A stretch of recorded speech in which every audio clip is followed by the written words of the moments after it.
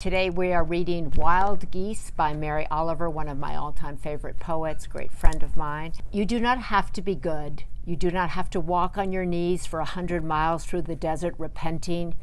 You only have to let the soft animal of your body love what it loves. Tell me about your despair, yours, and I will tell you mine.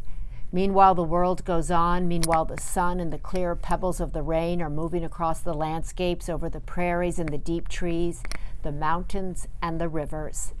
Meanwhile, the wild geese, high in the clean blue air, are heading home again. Whoever you are, no matter how lonely, the world offers itself to your imagination, calls to you like the wild geese, harsh and exciting, over and over, announcing your place in the family of things. Wild Geese by Mary Oliver.